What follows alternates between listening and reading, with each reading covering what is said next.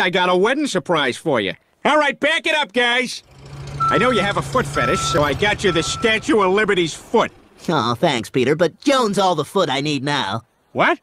But, Quagmire, that's the real foot from the Statue of Liberty. No, I'm okay. Hey, do you have any idea what I went through to get this? Hey, Lois, look, I'm a booger. Peter, for God's sake! Okay, grab my hand.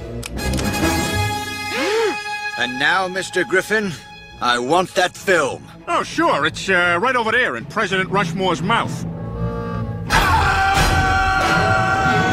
Easier than escaping from Canadian Alcatraz. Can I go through here? Just be back by bedtime. Okay. I love how all the surfers look like celebrities from the 50s. Marilyn Monroe, Elvis, and look, there's James Dean after the accident. Let me tell you about tonight's specials. As officers of the Royal Air Force, you're the very best in the world. However, this mission to Germany will not be an easy one. 4.5 of every 5 of you will not return. And the Pentagon?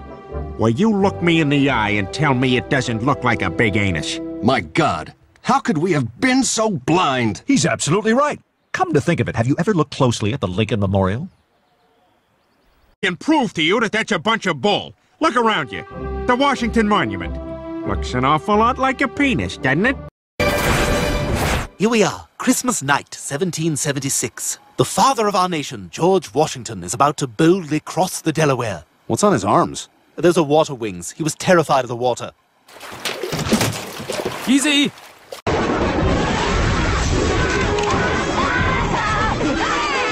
All aboard for the Grand Canyon. The Capitol building? Quite obviously a giant boob.